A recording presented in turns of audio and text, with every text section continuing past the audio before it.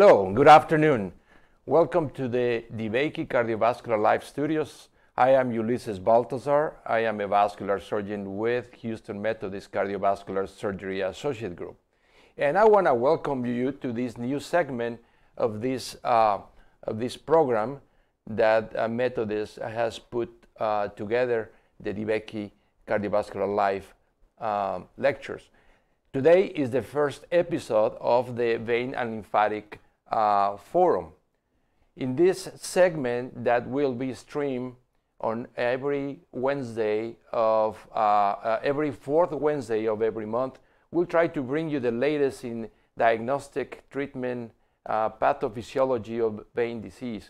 We will interview leaders in the field around the country, present cases, and most importantly, have an interaction with our viewers in order to enhance our practices. We learn from each other. So we'll encourage you to send your questions, your comments. The information how to reach us during this transmission is going to be on the screen in a few seconds, and feel free to contact us.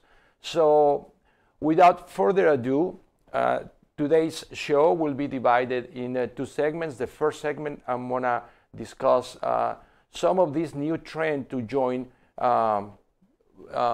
veins and lymphatics in one single pathology, not pathology, in one single field that has been happening for the past 15, 20 years.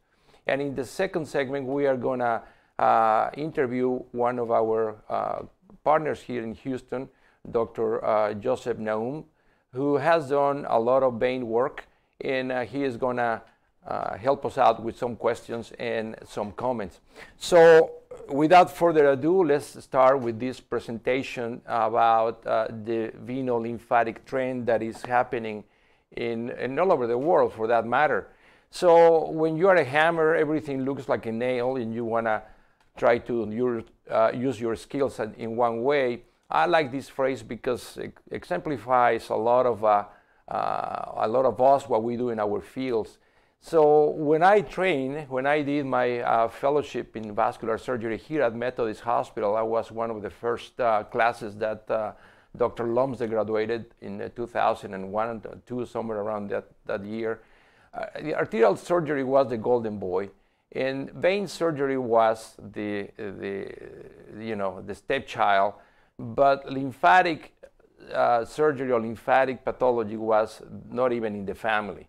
So it's been relegated throughout the years, and now it's coming back, and there is a huge push in order to bring the lymphatic vessels within active part of the circulation, arterial and venous.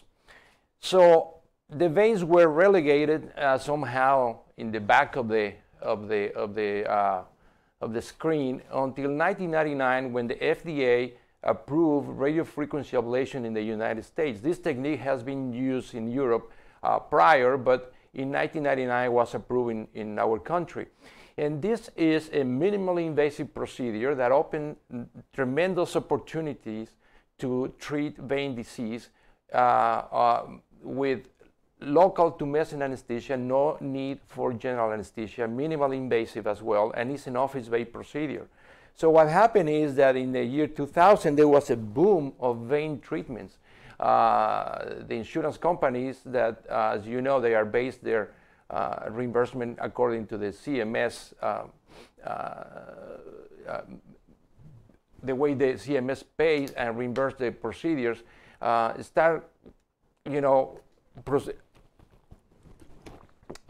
all these procedures were well paid. So the boom began, and everybody started trying to do vein procedures in the office, thinking that was easy or was easy to manage with, no problems at all. But it was basically an abuse of the system. But what did we start encountering? We started encountering patients with edema, but no evidence of venous insufficiency. And that presented a conundrum in the diagnostic of the patient. What are we going to offer this patient? If the veins are okay, what is the causing the edema? And therefore, we got to learn about lymphatic pathophysiology and lymphedema. So the trend that I say earlier, that for the past 15, 20 years to bring the lymphatics within the family of the vascular surgery, the vascular medicine, is being supported by many of our organizations, like the American College of Phlebology, one of the most respected organizations in our country in regards of vein disease. In 2018, changed the name to the American Vein and Lymphatic Society, try to include the lymphatics into this, into their purview. So American Venous Forum then added as well the promoting venous and lymphatic health. And other organizations that have been developing throughout these few years, Foundation for Venous and Lymphatic Disease, and also the American Board of Venous and Lymphatic Medicine. So there is this trend to unite the vein and the lymphatic pathophysiology and treatment in a very active role. Even one of our most respected journals, the Journals of Vascular Surgery, founded by Dr. DeBakey, now has 3 different brothers or sisters, has 2 brothers or sisters, whatever you want to call it. You know, now one of them is the Journal of Vascular Surgery, Venous and Lymphatic Disorders, and the other one is, of course, the Journal of Vascular Surgery, Cases and Innovative Techniques. So this trend to bring lymphatics closer to the veins is inevitable. So we need to learn and find out why this is happening. And during this talk, I'm going to talk about microcirculation and what happens in the capillaries that change the perception of the lymphatics. That's the importance of this talk. I know it's not surgically inclined. For us that we love surgery, sometimes these topics are a little bit unattractive, let's say, but I think it's important that we understand what are the basis of the physiology that happens at the capillary level that make the lymphatics so important that previously they were not considered that important. And we are going to touch during this presentation in a very simple way, in a very rapid way. We are not going to dive too deep into the equations and all that different environment, because frankly, I'm not an expert. I'm just want to learn about this because I think it's important, and I found so much new material that has helped me understand the pathophysiology and what is happening at the capillary level. Well, in the microcirculation, in the capillary levels, it's being defined in many ways. It's a dynamic, organized chaos because there are empty and filled capillaries at the same time in different areas. And there is a movement that is called flux motion that has puzzled some of the researchers. And we are not going to talk about too much about this, but it's important to know this flux motion is like this, I will call it maybe a peristaltic movement that the capillaries do in order to propulse the blood from one end to another without having any muscle layers within. And obviously is controlled by metabolic, physical, humoral, and nervous stimuli. So the three segments of the blood flow in the microcirculation are the capillary flow regulation, that is getting the blood there, the hydrostatic oncotic equilibrium that we know as a Starling principle, and filtration, that is how the lymph is formed, and this is explained by the revised Starling principle. That's something that we need to learn. We are going to concentrate in this segment more than anything else. And we are going to review the story real quick. I think these researchers, physicians, investigators that dedicate their life to develop this knowledge and pass this knowledge to us, they deserve to be mentioned even briefly, but I think we need to respect the time and effort that they put, sometimes lifetime, to find the answers that now they are semi-easy for us to find in any website, etc. But everything began with Ludwig, that was the first one that suggested that lymph was formed by plasma that was filtrated through the capillary walls.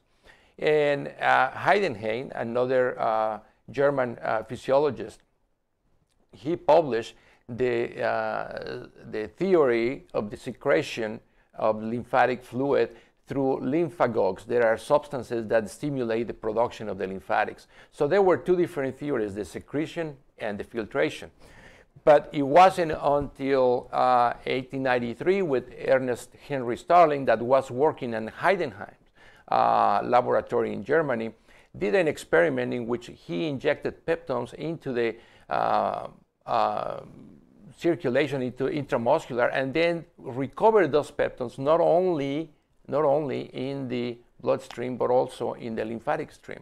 So that brought him to think that there was some sort of filtration absorption mechanism within the tissues that was taking place in order to move these substances. And in 1896 he presented his work, and was the first time that the equilibrium between absorption and filtration was explained, and that revolutionized the understanding of fluids in 1896. But of course, it was incomplete.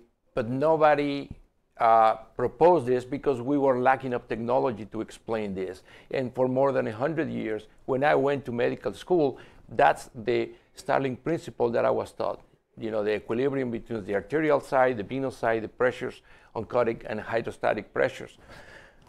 So this is the original paper of Starling when he presented this, and his experiments were, the way he started is thinking about absorption. He isolated the hind leg of a dog, and with a continuous perfusion of blood. And in the first dog, he injected sodium chloride, and this was absorbed from the muscle into the bloodstream, diluting the blood, decreasing the hematocrit count, etc. count, and this was what prompted to understand and propose the filtration of fluids from the muscle to the bloodstream.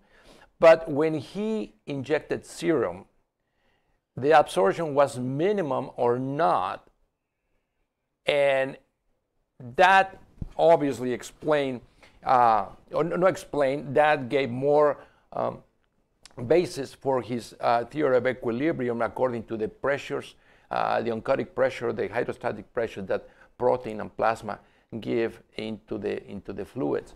So with all that being said, then the Starling hypothesis was created, and it's basically the equilibrium. And some of these animations are going to be basic, but I understand also that med students might be watching, maybe college students that want to go into med school. So bear with me. So the equilibrium is between the filtration from the inside of the vessel to the extravascular space that is going to be regulated by the oncotic pressure of the outside of the blood vessel and the hydrostatic pressure inside, versus the absorption of the fluid in the venous side with the same forces, but inverted. Inside, the oncotic pressure is the one that is going to bring him in, and from the interstitium, the hydrostatic pressure is the one that is going to push it back in there.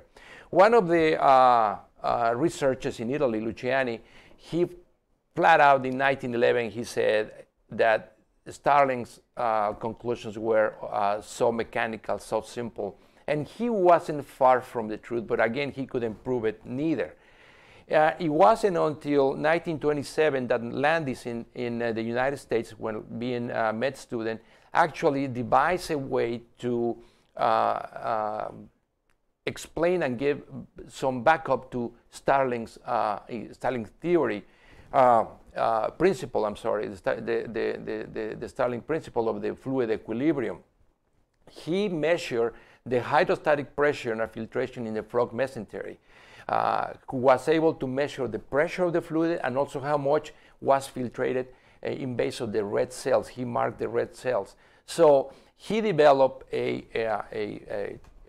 plotted the amounts of filtration and absorption, and found that or he theorized that when there was not filtration or absorption, no movement of fluid, that should be the point of equilibrium. Therefore, that pressure should be the pressure of the oncotic pressure inside the blood vessels that let keep the fluid from filtration.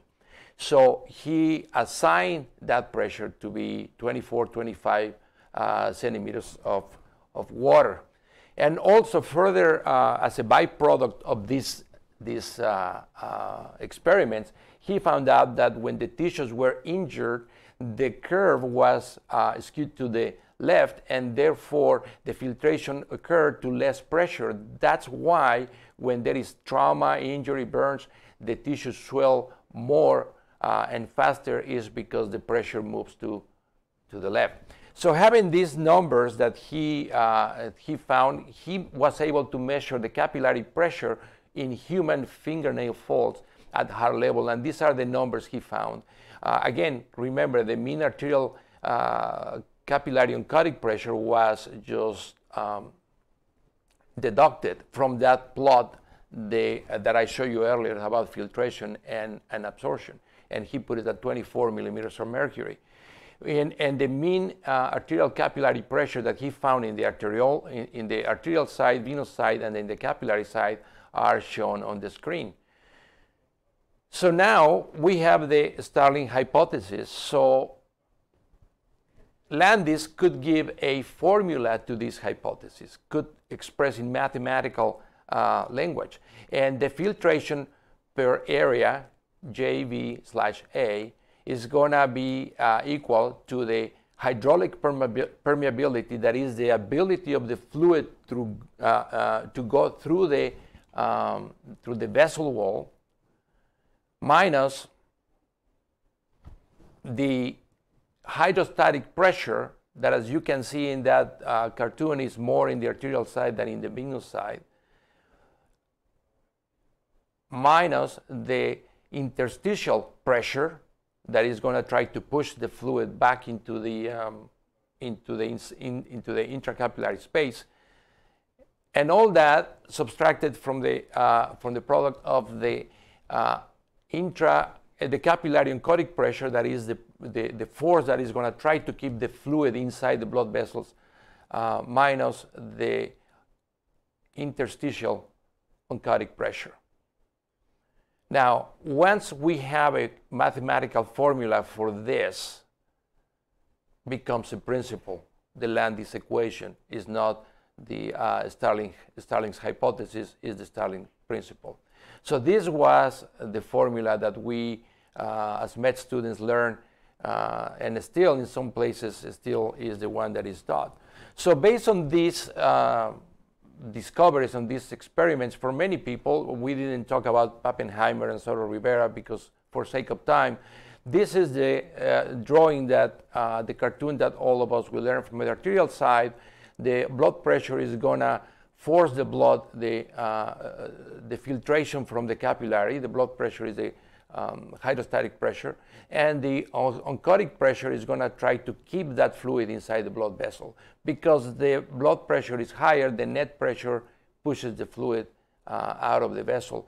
When it passes to the venous side, this is reversed. The blood pressure decreases, the osmotic pressure is the same, and then the net filtration, the net pressure is negative, and the filtration stops, and the fluid is reabsorbed into the vein side. This explained, according to Starling and all the subsequent researchers, beautifully the equilibrium in the capillary and how this works. So in this other animation, we can see that some of the fluid will be returned by the lymphatic vessels, but minimum amount, because most of it is going to be reabsorbed in the venous side of the capillary, in the venule. And we stay there for more than 100 years. And in 1951, another variant was added to the equation. Staberman developed the reflection coefficient. What is this? This is the original paper that he produced. And we know that some molecules are going to cross the blood vessel easily. That equals to 0. Sigma is the reflection coefficient symbol. But there are other that they don't cross at all because the size don't allow that. That is 1. 1 is total. Number 1 is when the membrane is totally impermeable. Number 0 is when it's permeable.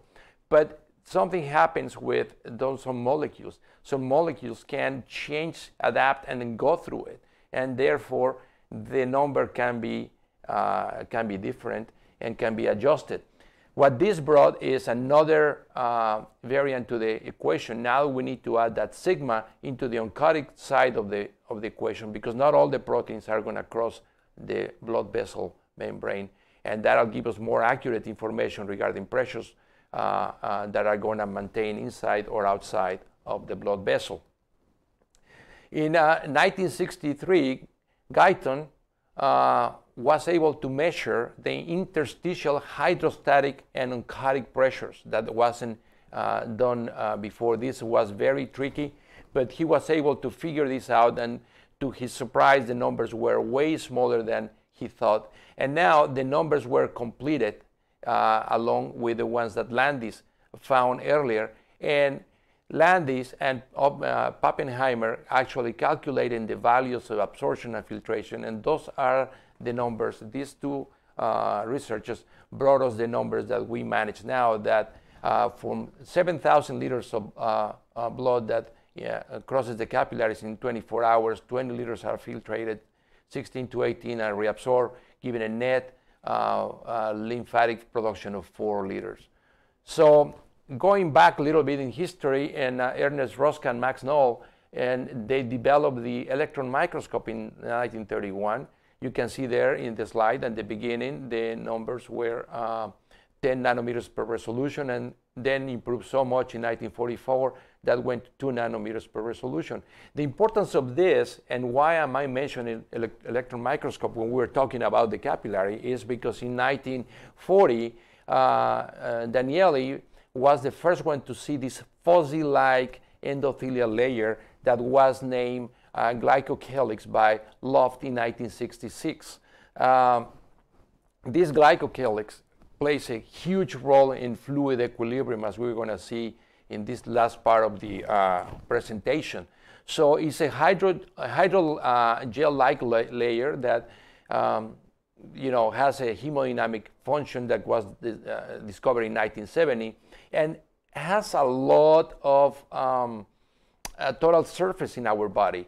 I know we are not used to metric system in the United States, but it's about 4,000 to 7,000 square meters. That equals to 0.98 to 1.7 acres. This is huge. The thickness depends on the vessel, and they have a negative charge that is given by the proteins, and have different functions.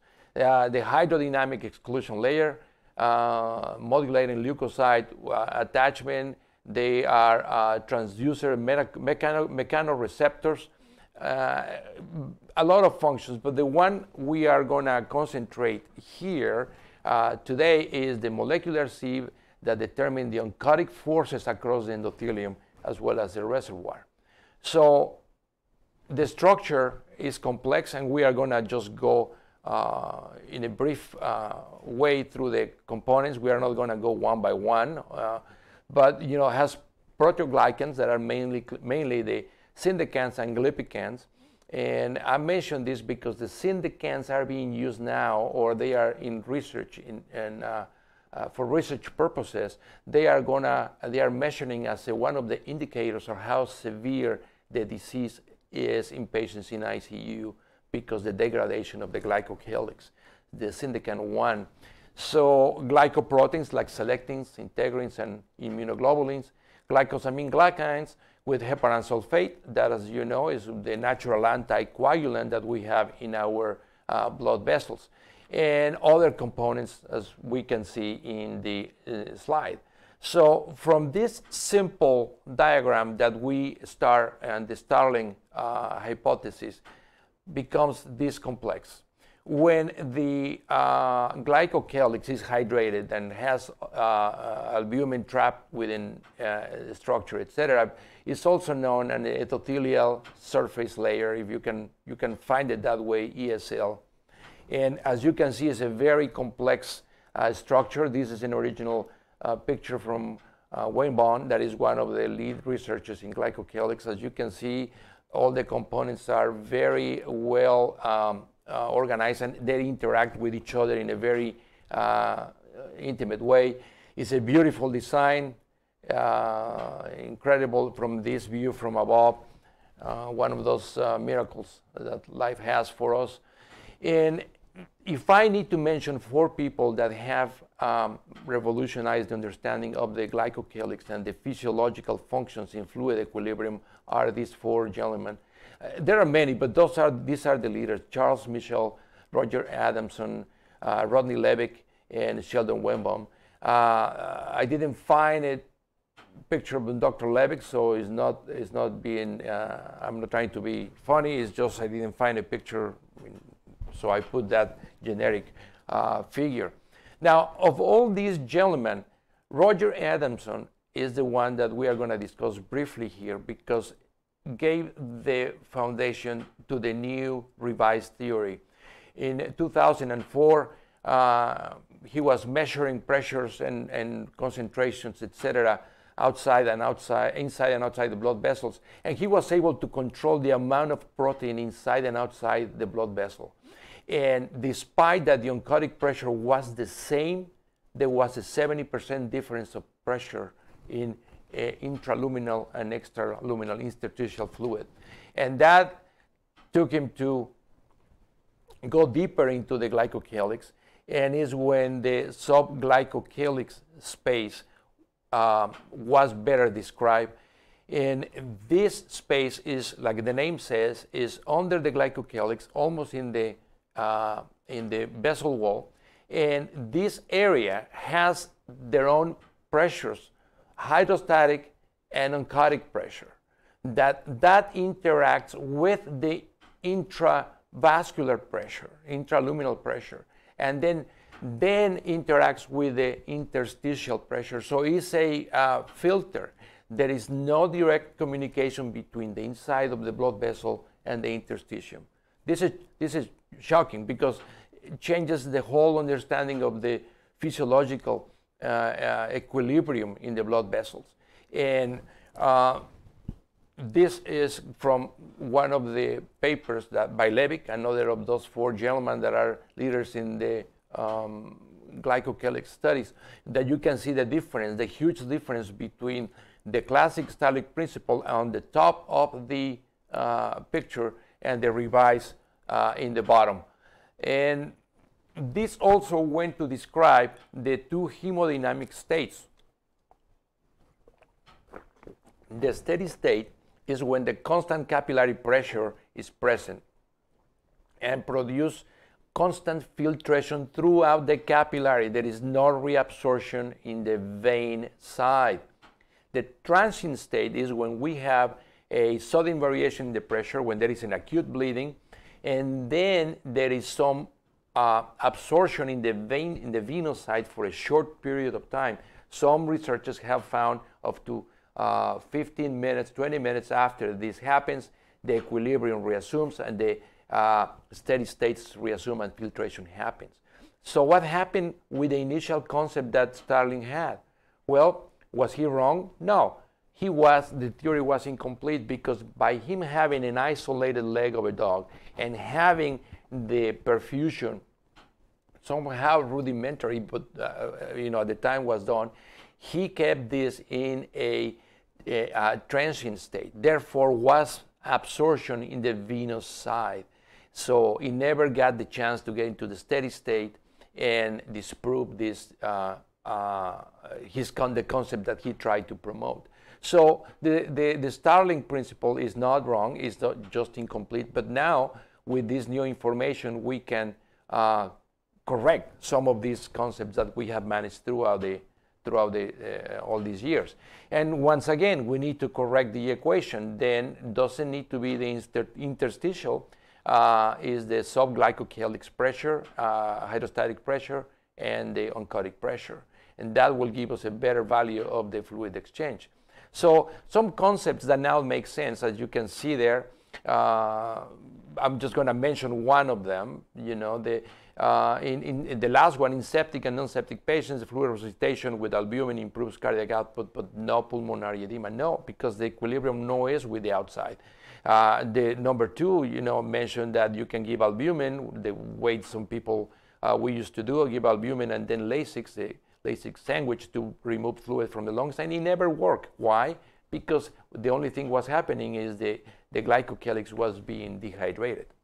So that cartoon that we have at the beginning now is different after the revised Starling principle by led by Adamson and those four researchers that I mentioned earlier. And this is the important thing. Most of the interstitial water or fluid is returned through the lymphatic circulation. There is no absorption in the vein side. So suddenly, the lymphatics, those puny vessels that nobody wanted really to mess with them, become significantly important in the equilibrium and the physiology of fluids. So this is just a brief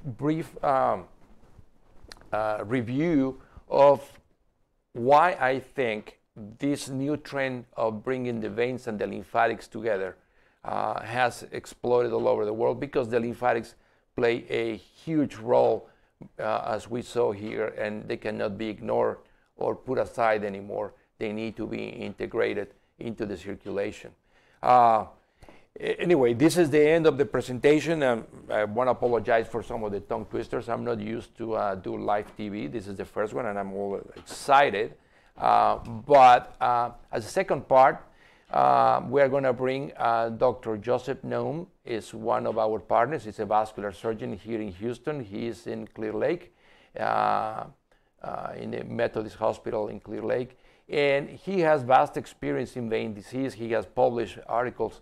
Joe, how are you? Thank you for joining us. Hello, how are you? Can you hear me okay? I can hear you just fine, sir. Good to be here. How is Clear Lake? Is it raining a lot? Well, we're past the rain. We had a few rainy days, but now we're all okay. Well, I'm glad to hear you guys are doing okay. So, Joe, I know you've been interested in veins and lymphatics, and tell us, some concepts that you manage so well between the venolymphatic pathology, pathophysiology, and the relation between the two of them. What is your experience in that? What have you encountered in that relation? So thanks for the question. When I think about venous disease, I always think about venous disease as being sort of arising from three distinct components. One of them is the increased hydrostatic pressure that can lead to venous distension and valve dysfunction and so forth. And then we know that the increase in hydrostatic pressure that can occur in the venous system can potentially overwhelm slightly the lymphatic system. The lymphatic system has about a 1 to 4 millimeter of mercury pressure, where they can accommodate that sort of increased transudation, or the increased amount of fluid that occurs within the lymphatics. Beyond that, the lymphatics get overwhelmed, and the stroke volume within the lymphatics does not keep up with it. Oh, I think it froze. I can't believe I want to say this. The worse in the venous disease, the worse thing the edema, but the edema is not necessarily due to the veins, but the overwhelming lymphatic. Joe, I'm sorry, we lost you for a few seconds. Can you repeat the last part, please, when you were saying about the pressures that the lymphatics are managing, and then the volume increases, etc.? Yeah, so the lymphatics can tolerate about a 1 to 4 millimeter of mercury pressure within their transmural pressure. So if the transmural pressure increases over 4 millimeters or so, then the lymphatics can overwhelm, and their stroke volume, they will not be able to push that excess lymphatic fluid up, and that leads to worsening edema. So that's one of the correlations between venous disease and lymphatic disease as they come together and present with symptoms. Number two is sort of that biochemical or hormonal changes that occur within the vessel wall. And we know that there's a lot of inflammatory markers within lymphedema and a lot of inflammatory markers that also lead to varicose veins. And varicose veins are associated with increased inflammation, superoxides, and so forth. And treating those elements have been shown to help with swelling edema. Unfortunately, here in the US, for our listeners abroad, they will be more familiar with sulodexide and calcium dobisalate. Correct. These are two compounds that will help decrease inflammation, increase venous tone, and also improve lymphatic flow. So by addressing those elements, we can address the chemical component. And lastly, the way I think about venous disease and how it correlates with lymphatic disease is genetics. There's, for example, the FOXC2 gene variant. So the FOXC2 gene has been associated to, or sort of, it appears to be overexpressed in patients with varicose veins and lymphedema. And we know that the FOX2 gene, one of its variants, may be associated with the formation of venous valves and lymphatic valves. So by putting these three together, we can kind of tap on the sort of the association between varicose veins and lymphedema and vice versa. Great. Yes. So, you touch a point there that I think is very interesting for us, surgeons, that is a trend that is going all over the world and frankly has helped explain some of these issues in many diseases, but I don't see why in venolymphatic disease it would not. It's about inflammation. The inflammatory, the general inflammation that we are, seems like a part every day in everything we do, everything we eat, etc. So do you have any experience with antioxidants in this kind of disease, or what alternative medication have you used, or you have any experience in your patients for vein disease or lymphatic disease that might ameliorate the inflammatory response? So exactly. So if I find a patient that I'm suspicious that there may be more of a lymphatic component to their symptoms, patients who have a few spider veins, varicose veins, not a lot of reflux or venous pathology, and I'm more suspicious that the swelling of the inflammation may be more related to the lymphatic, I think calcium dobisalate will work very well. Unfortunately, we don't have that available here. That's available abroad, and I used that a lot when I was abroad. Sulodexide is also available abroad, not here. Abroad, we also have other medications such as just plain old diosmin or the daflon, which is the sort of brand name for the medication. Sure. And then in Italy, you will find cyclo-3-fort, I believe it's probably, I think it's an Italian brand, and they have other medications. Here in the US, unfortunately, we don't have these medicines as sort of a pharmaceutical grade, but we do have options. If we're going to be a purist, we can purchase plain old diosmin. You can go on Amazon or any other site, and you can order pure diosmin. And they also have other medications that are a combination, where they have hesperidin, horse chestnut, grapeseed extract, diosmin extract available in combination. The way I look at it is, if somebody has purely a venous component or significant varicose veins, I tend to lean towards using diosmin. Once or twice a day, 500 milligrams to 1,000 milligrams will work. If I find that somebody has a sort of a mixed inflammatory kind of thing, and I'm suspicious there might be some component of lymphedema, I may be more inclined to use a combination group of herbs, something that may contain grapeseed extract, hesperidin, diosmin, and so forth, because I think just kind of having a multi-prong approach to their problem may help. I've looked a lot to see if I can find calcium dobisalate here in the US, but we don't have that here, unfortunately. So those are the alternatives that we have. I'm sorry, Joe. When you were abroad, because not many people know this, but Dr. Naoum practiced in Lebanon for a few years, and when you were abroad and you have access to those components, did you have good results? Did you use them? What was your experience with them if you use them? So the experience was actually great. Symptom relief was fantastic. Many patients who experience heaviness, tiredness of the legs, itching at the site of the veins and so forth, they did have some relief. Some patients responded better to a medication versus others. So if one didn't work, you can switch it, because each medicine has a different combination or different weight on what compounds they're using. Patients with venous ulcers tend to do much better. Their healing improves. And that's also one of the guidelines where, diosmin is recommended as part of the guidelines for patients with CAP6 disease, right? So I find that helps with some of the swelling, but the swelling alone will improve 5, 8, 12, 15%, but it will improve significantly more with compression. And for those patients who have sort of, class 1 lymphedema or sort of CAP3 venous disease, the combination of compression and the medication will help them regress at least one level, get rid of the edema and get them back to the CAP2.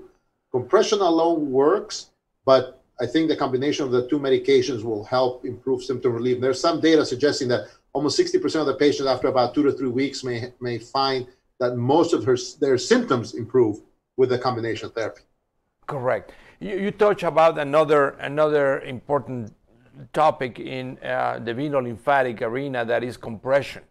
And here in Houston, I mean, it's hot, it's humid, and it's difficult for patients to wear the compression garments, throughout the year the way it's supposed to be.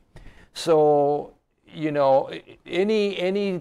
what is your experience regarding the pressures that you use for venolymphatic disease combined? What is the gradient that you prefer using, or when they have ulceration involved? Any advice regarding the pressure management? So again, the recommendations are especially for lymphatic disease, the higher the pressure, the better, of course. The problem is it's so hard to wear something that's very tight for a long period of time, especially if it's hot, because then you itch, you want to scratch, and then you break down the skin and so forth.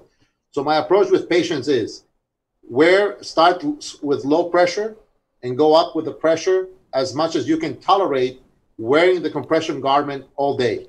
So if you cannot get to the 30 to 40, it's okay. Stay 20 to 30, but wear it all day, because that's better than wearing the 30 to 40 or the 40 to 50 only a couple hours a day and then removing it and not wearing it for the rest of the day. Because the moment you remove the garment, that's it. You return back to almost baseline. So I find that that's important. Patients who have ulcers, I like to use sort of the compression wraps, not necessarily the Una boots and stuff, but there are these compression garments that kind of come with Velcro. So the garment comes together and you tighten the Velcro, and then you can gradually figure out where the compression is. So my rule there is, if you have an ulcer, you start with a wound care daily, because I think cleaning the wound every day is very important. This thing about wrapping a boot and keeping it there for a few days and letting all the fibrinous stuff remain in place, I don't think it's conducive to healing. We know that fibrinous exudate kind of decreases wound healing and so forth. So we clean it every day, we put the compression garments, and then they're easier for the patient to wear because it's just the Velcro. Sometimes they need a second hand to help them adjust the Velcro. Yeah. But I find it that in general, with good compression, within 6 to 8 weeks, most wounds will heal to the point that now you can actually get a good ultrasound to look at the perforators and see what's there and to go for the next stage. Yeah, no, that makes complete sense. I've been an advocate, and this openly, that when we prescribe compression stockings for patients with venolymphatic disease and ulcerations, the textbook has specific numbers that we need to recommend, because the pressure is the one that is going to help relieve the mechanically the fluid from the affected area. But it's true also that the patients are not able to put them on. If you have a patient that is 70, 80 years old with arthritis, there is no way they are going to put a 30 to 40 millimeters of mercury compression successfully. No way, right? So I'm with you. I agree completely. In the patients that are just starting with this therapy, I like to start low and then slowly going up. to get some benefit out of that compression. I normally start with 15 to 20 millimeters of mercury, and I've been criticized about that, but it's more likely that the patient is going to wear it. Doesn't help writing a prescription for, 30 to 40 or 20 to 30 millimeters of mercury if the compression is going to stay in the jaw. What good is that going to do? So I completely understand and agree with you. In some patients, even in some patients, I go to the point to recommend wearing leggings. They are not even graded, but it's some pressure versus nothing, and get some benefit out of it. Especially patients that are overweight, that is going to be expensive to get the garment because they are expensive when they are custom made. Then you start having problems in regards of cost and time. So I rather than buying a pair of leggings made of Spanx or Lycra that are going to deliver some pressure. So I'm just echoing your comment because it doesn't help anybody write the correct prescription for those compressions if the patient is unable to put them on or take them off. No, I agree with you. One of the biggest complaints of patients is for not wearing the compression stockings that they hurt and they're too tight. So the goal is to kind of ease them into wearing something light, letting them get used to the tightness and moving on. But you bring one good point about patients who are overweight. The problem with overweight patients is that the problem is they're overweight, and that increases hydrostatic pressure and so forth. So, wearing compression stockings is almost like trying to dry up the floor because a faucet is leaking. We got to stop the leakage. Correct. So I've been, in the past few years, more aggressive in having the patient understand their problem and recommending bariatric surgery. Because many patients know they have to lose weight. They've tried to lose weight and they're not losing weight, and their weight is actually going up since they first started having the symptoms. And so I've been sort of more of a proponent of bariatric surgery.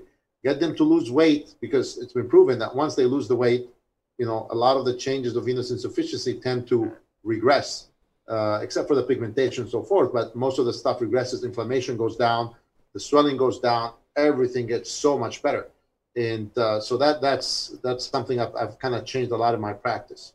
Yeah, I personally, when I discuss the weight with my patients, I try to encourage them to lose the weight in a healthy way. I personally think that those diets that make you lose 10 pounds in 1 week or something crazy, they are just starving your body, and you are going to rebound with more, most likely. There are some papers out there that recommend losing weight about 1 pound a week until you lose about 10% of your weight, and then you decrease to half a pound until you reach the weight you wanna achieve. That is more physiologic in order to lose weight. But it is important. And another thing that I explain to them is, and I think I discussed this with you before, is I tell them, the fat that is in your body is not just sitting there doing nothing. That tissue is actively producing inflammatory substances that are slowly killing you 24/7.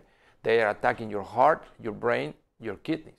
So it is very important to understand that it's not just there and I'm going to start losing the weight tomorrow or next week. No, it's something that is actively killing you right now. And when they perceive that different angle, it seems like they can commit better to do something about that silent killer that is in their bodies, But weight is a tremendous problem in venolymphatic disease. And we are fighting against all the system, all the food products and all the advertising and everything. And I'm guilty of that. I'm not saying, all of us. And then events that happen, like this pandemia that we are going through, many people, without even noticing, have increased their weight because their life changes. Their life changes, and it's difficult. So, Joe, we are almost out of time. We have a few more minutes. Anything else you can add about venolymphatic disease? I really think patients need to be approached with a sort of a multi-modality kind of mindset, where it's not just, patient comes in with varicose veins, we're going to see if there's reflux and treat the reflux, and that's the end of the story. That's like the last part, because even if you treat reflux, we know that recurrence usually occurs after 5 years and so on. So we need to really have the patient understand their problem. We have to treat all the causes. Increased hydrostatic pressure. Well, is it a valvular problem? Is it the increased weight? Is there something going on? Then we have to treat these sort of inflammatory markers. And I like to use these venotonic medications. For the genetic part, we can't do anything, but at least we can treat 2 out of the 3 major causes. And then the most important element now for treatment is compression stockings. We're fortunate here in the U.S. that almost every place we go to has an air condition. So it's air conditioned. So wearing the compression is not as difficult indoors. Outdoors is a different story here in Houston. But in the wintertime, I think most people, if not everybody, should have compression stockings at home, because my daily socks are compression stockings because we're standing. What we see is as we get older, 70% of the 75-year-olds will have varicose veins or some form of vein. So this way, by changing our lifestyle, wearing compression garments, taking these anti-inflammatory medications for those who have varicose veins. For those who don't have varicose veins, avoid inflammation. So avoid these canned foods, avoiding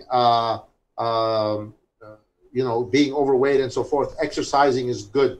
All those things are important. So we really need to see a patient and start attacking, the chemical changes that happen in varicose veins, the actual changes of the veins, and then looking at the patient and realizing, is there a lymphatic component? Because not all varicose veins just cause a lot of leg swelling. A lot of the swelling occurs with the big varicose veins. But those patients who have just these little spider reticulum veins without massive reflux, that's probably more lymphatic related, and it's a matter of kind of changing that. And the last thing I want to make sure people understand is swelling in the face of varicose veins is not necessarily varicose vein related. You have to look for other causes. Are they hyperthyroid, right? Is there right-sided heart failure, pulmonary hypertension, especially in the elderly? Are they fluid overloaded from just congestive heart failure and they're not taking enough diuretics? Or are they eating, a lot of salt in their diet, a lot of soy sauce, or they're taking a lot of ramen noodles, which has a significant amount of salt in it? So probing into the patient's diet is also important because, again, varicose veins alone don't necessarily cause swelling in the leg. There's a multimodality for that. Yeah, and I agree. You touch another good point. I think everybody needs to have some sort of compression garments, because another thing that I have discussed with my patients is, people that have normal venous system that is competent in the lower extremities, but they work as tellers, teachers, nurses. They swell. Yeah. And they panic. Why am I swelling? My veins are fine. Well, because we are not designed to be standing with no movement, just steady. The body is not designed for that. So even normal, competent, functioning veins in the lower extremities, when you stress them by not moving, by not contracting the calves, they will swell to some degree. So obviously it's recommended to wear compression stockings. I completely agree with you. Well, Joe, I want to thank you for joining us today in our first show. You are, a special guest today. You help us kick this up and start the Venolymphatic Forum. I appreciate that. Of course, we are going to be working together in the future and with more shows, and I'm excited about this, Joe. But thank you for coming to our show and share your knowledge. Thank you so much. Thanks for having me. Anytime, my friend. Bye. Take care.